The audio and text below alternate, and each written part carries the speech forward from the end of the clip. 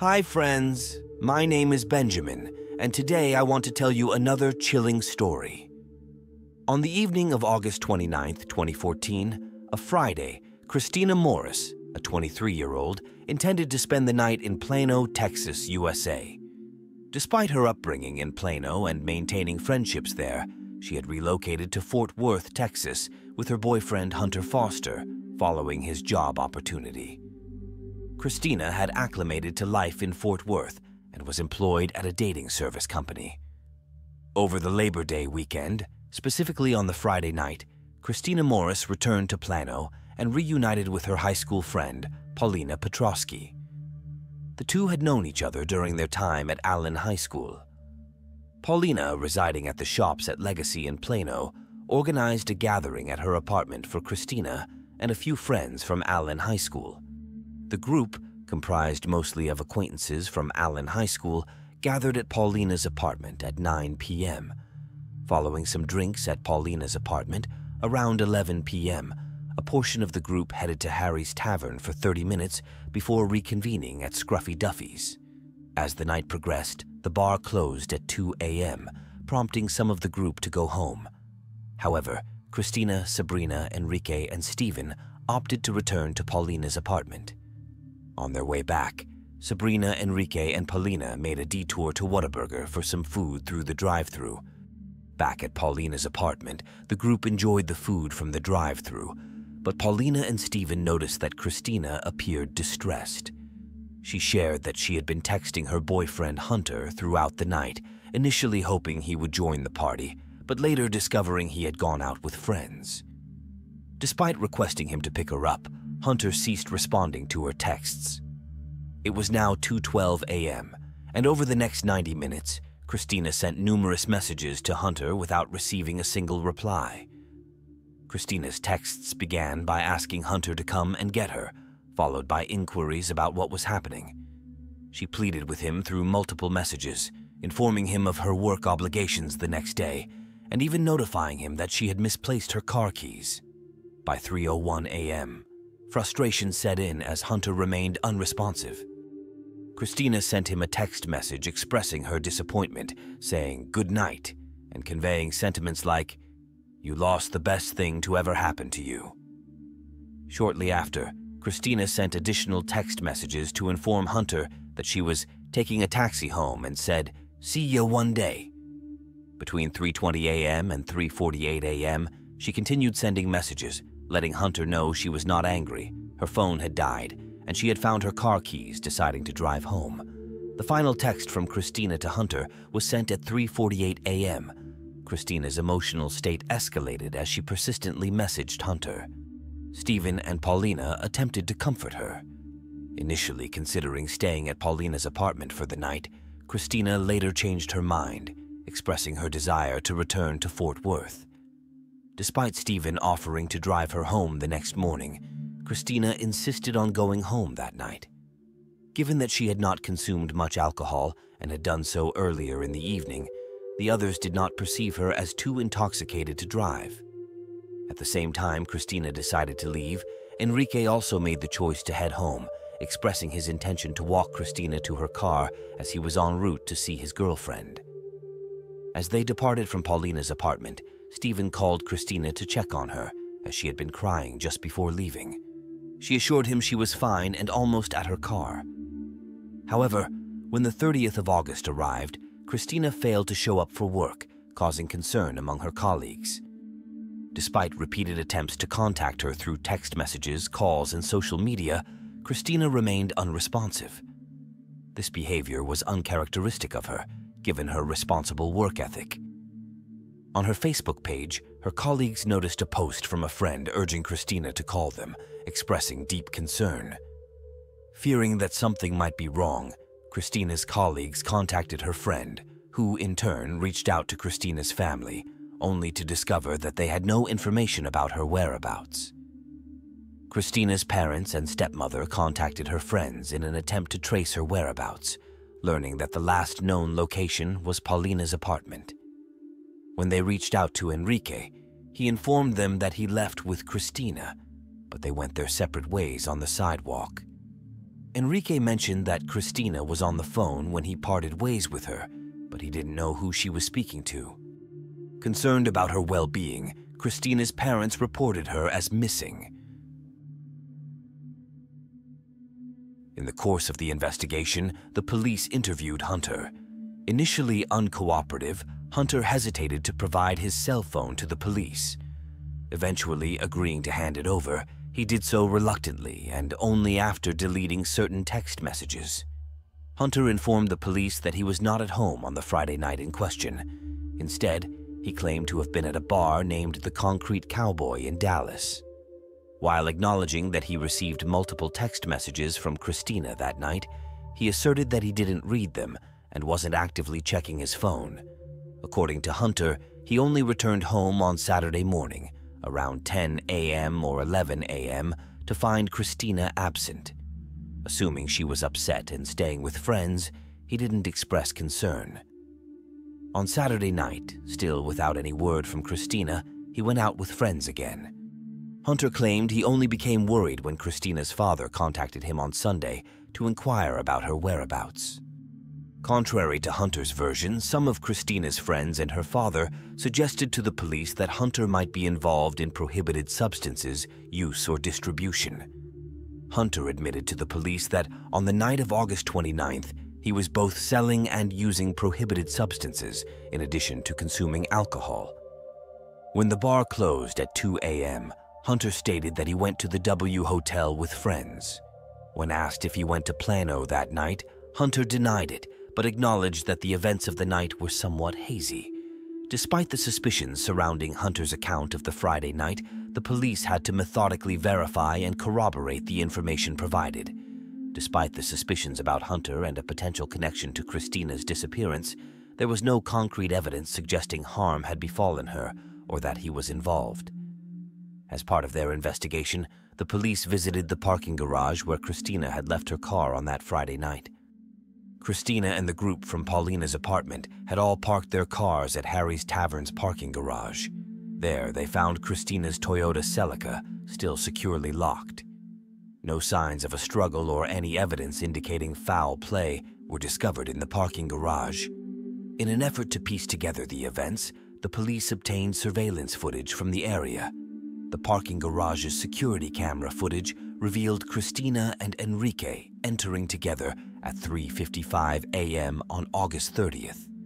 However, just 2 minutes later, Enrique's car was seen backing out from its parking space, leaving the garage at 3:58 a.m.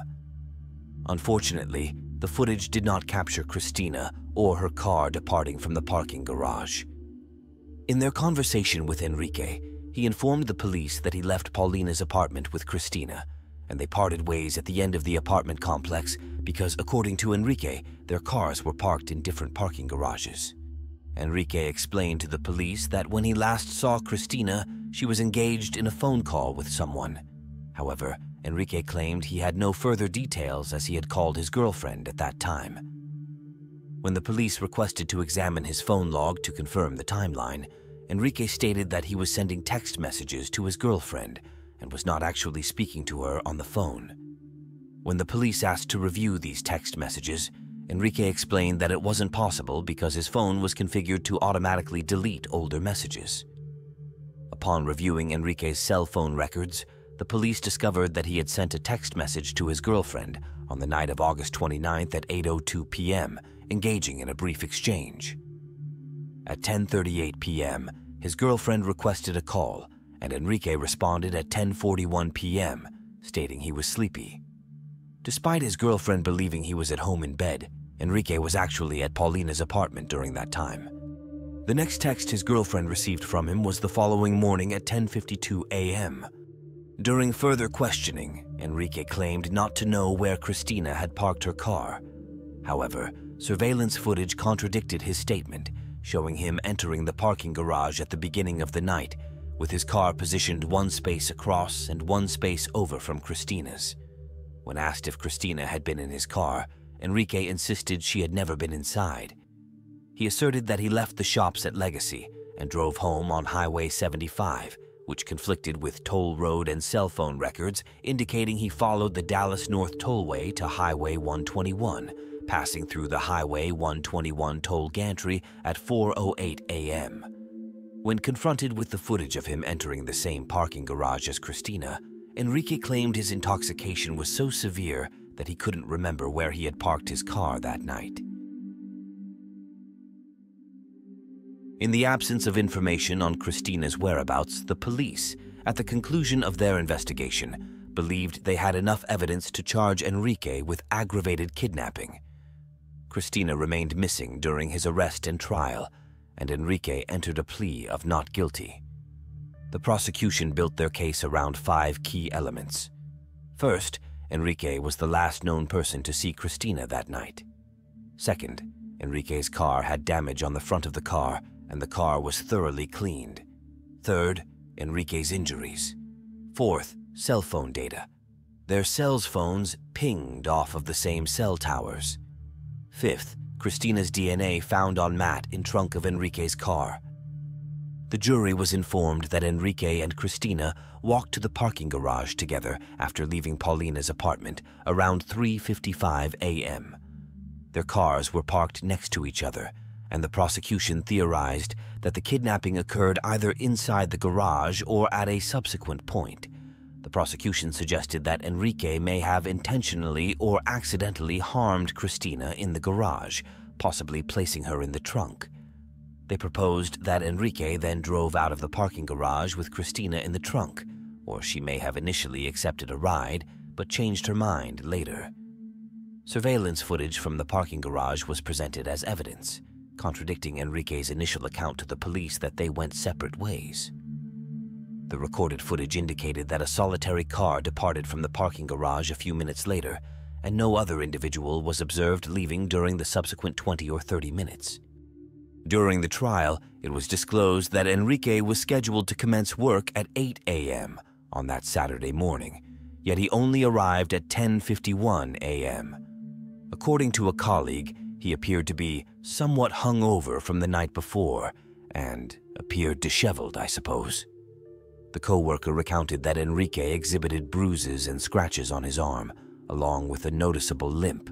Additionally, the co-worker observed what he believed to be a bite mark on the inner part of Enrique's forearm. Enrique claimed to have been involved in a fight at the shops at Legacy, stating that the person he was grappling with had bitten him during a chokehold. However, Enrique later altered his account, informing his co-worker later in the week that a tire rim had fallen on his hand while attempting to rotate his car's tires, resulting in the marks. Enrique's girlfriend provided testimony, stating that when she saw him on Saturday evening, she noticed an injury on his right hand along with cuts on his hand and knuckles. During the court proceedings, Sabrina Boss testified that she perceived Enrique to be romantically interested in her that night. He appeared upset when she chose to lie down on a bed instead of sitting beside him on the couch. In response, he stated, "Fine, I'll just go home," and she interpreted his tone at that moment as angry. Enrique left, and when Christina was leaving as well, he offered to walk her to her car. Stephen Nickerson presented evidence, recounting that he called Christina after she departed from the apartment. She informed him she was almost at her car and sounded fine. She promised to text him upon reaching her car, but did not follow through. He texted her a few minutes later to inquire if she had made it to her car, receiving no reply. Despite calling her multiple times, all calls went to voicemail. The next day, his call again went unanswered. The prosecution introduced security camera footage from the Kroger gas station as evidence.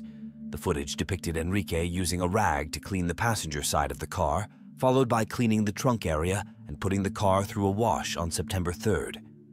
In his trash, police discovered a bottle of odor remover, a multi-purpose cleaner, an all-purpose cleaner, as well as paper towels and rags.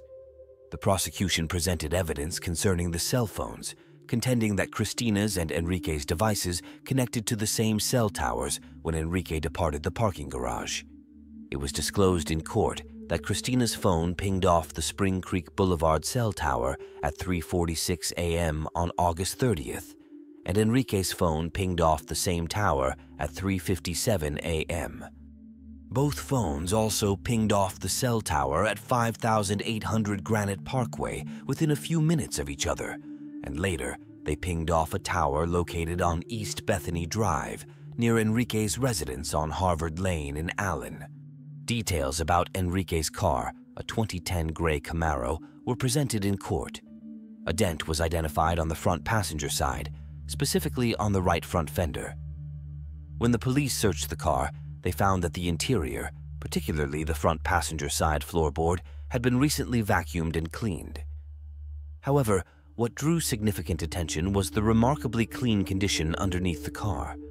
An accident investigator provided testimony regarding the damage on the car, stating that it appeared consistent with a soft impact, possibly involving areas like the body, the buttocks, the hips, maybe a head.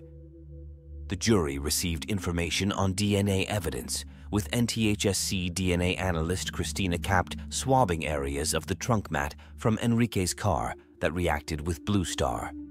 2 DNA profiles were extracted, both matching Christina's DNA profile. Capt clarified that the DNA found was more likely to be a significant source, such as a bodily fluid. The defense presented its case, emphasizing 4 main arguments to challenge the perceived weakness of the prosecution's case. First, injuries. Second, DNA. Third, other suspects. Fourth, cell phone data.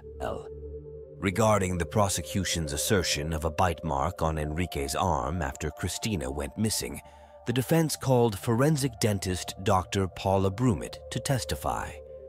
After examining photos of Enrique's injuries, Dr. Brummett expressed the opinion that the marks and scratches were not indicative of bite marks.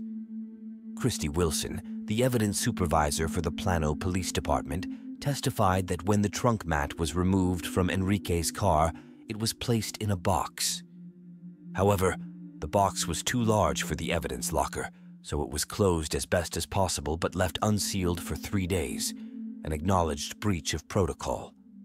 The defense sought to cast doubt on the reliability of the DNA evidence, suggesting that the unsealed condition of the trunk mat may have compromised its integrity. They also raised the possibility that DNA could have been transferred by the person who examined Christina's car before Enrique's. To support the argument that there were alternative lines of inquiry, the defense called Laterence Dunbar to testify. He was a private security contractor who claimed to have met Christina at a nightclub in Uptown around August 22nd or 23rd, where she became quiet in the presence of Hunter Foster. Hunter Foster, who was serving a 33-month sentence for conspiracy to distribute MDMA, testified at the trial. It was revealed that he had sold prohibited substances to an undercover federal officer on the night of August 29, 2014. His cell phone records indicated a call from Enrique's phone at 3:50 a.m. on August 30th, with a message asking for an ounce of a substance described as "of that good rock." Detective Robin Busby suggested that this conversation was possibly related to prohibited substances. However, it could not be determined whether Enrique or Christina was using the phone at the time. Witnesses from Paulina's apartment confirmed that Christina's phone had a low battery when she left that night. The defense argued to the jury that, despite the absence of surveillance footage showing Christina leaving the parking garage, it was plausible that she could have left by other means. The police acknowledged the possibility of someone leaving on foot without being recorded. Regarding cell phone data, the defense presented a specialist in cell phone forensics and cell tower data analysis. He testified that records for both Enrique's and Christina's phones indicated that after 4 a.m., they were only making data connections with the cell towers.